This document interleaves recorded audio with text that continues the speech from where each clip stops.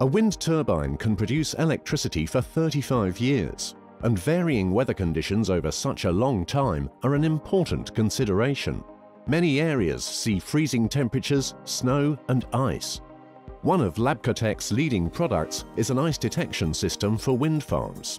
Ice detection has a critical role in this lifespan thinking. If ice is being formed to the rotor plates, and it's usually being formed unevenly, it would mean that the rotor plates become non-balanced. That will be hazardous for the critical components such as bearings and gearboxes of this device.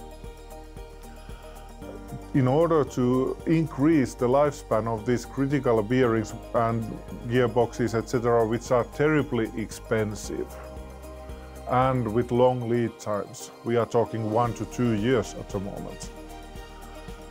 It's crucial that the ice detection is in place so that the operator would know when ice is forming, that the operator gets the heating on to the plates, or in extreme cases stop the whole mill from turning.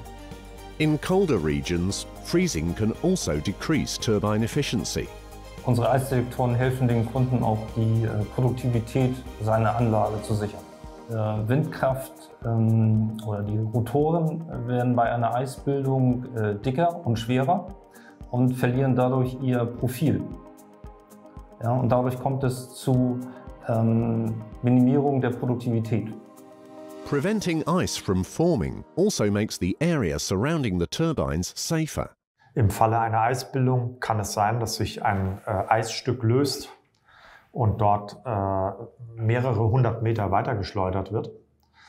Dort kann sich zum Beispiel eine Person befinden oder auch irgendein Auto oder sowas, was beschädigt wird.